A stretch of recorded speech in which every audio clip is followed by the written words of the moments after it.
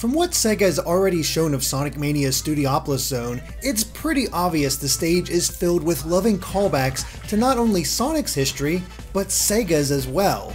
We've already done one video long ago on the Easter eggs that could be found in this stage, at least for Act 1 back when Sega first revealed it. But now that we have the full game and can play through all of Studiopolis, there's still a bit more to see.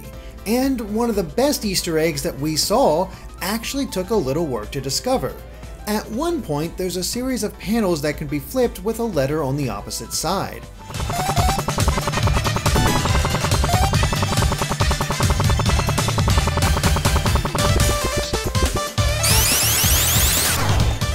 Revealing them all shows the phrase, "Genesis does," a fun reference to the old Sega slogan, "Genesis does what Nintendon't."